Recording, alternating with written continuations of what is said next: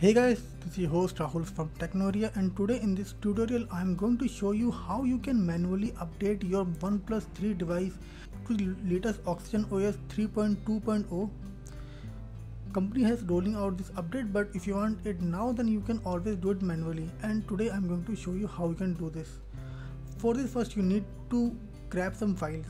So go to this page. I will leave a link in the description section below, so just go to that link and download the respective file for your device, and then move this file to a respective folder for your convenience. Once you have downloaded this file, just go to your device setting page and then navigate to about section. There you will find build number. Just tap on that build number several times to enable your developer option. Once you have enabled your developer option, go to it and then enable the USB debugging from there. Once you have enabled USB debugging, just connect your phone to your PC and then you will see a message flashing on your device. Just tap on OK. Now navigate to that folder where you have kept downloaded file and press and hold shift and right click on your mouse. Then you will find an option open command prompt here. Just click on it. Now we have to verify whether our device is connected or not. For this, type following command ADB devices and then it should list your device. If your device is listed, then you are ready to go. Now we have to reboot into the recovery mode. For this, type ADB reboot recovery. Then your device will be rebooted into recovery mode.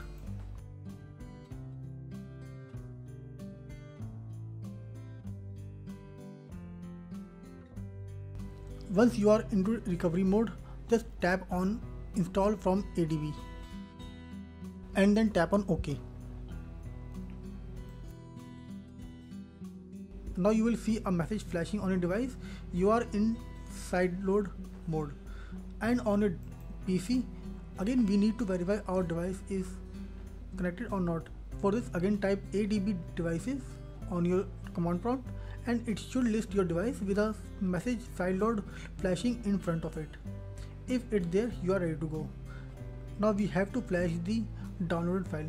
For this, type ADB sideload following with this file name and just press enter. Now it will start flashing the file on your device. It's gonna take a couple of minutes, so just go and grab some coffee for yourself and sit back. Do not touch anything, whether on PC or on your device, as it might soft break your device. So let it go. It's gonna take a couple of minutes. In my test it took around 15 minutes, so have some patience.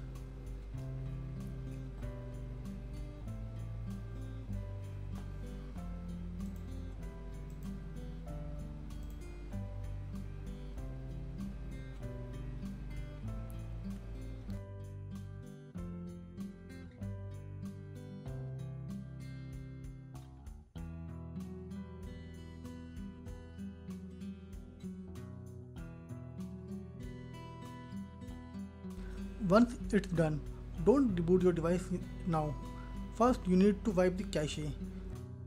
Once you have wiped cache, you can reboot your device now. You need to know that first boot always takes time. In my test it took around 10 minutes, so have some patience and don't panic, and it's gonna reboot your device.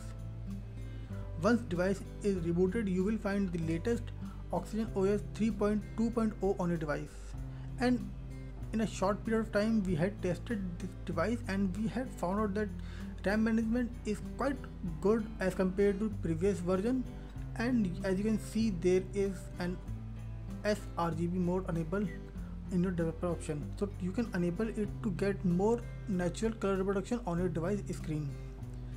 So that's it from us guys for this video. If you have any question regarding this device, then do comment below. We will be happy to answer you. If you like this video, then don't forget to press the thumbs up for us and do subscribe to our video channel by pressing a subscribe button below. So that's it from us guys. Thanks for watching. This is your host Rahul signing off, and like always, have a nice day ahead.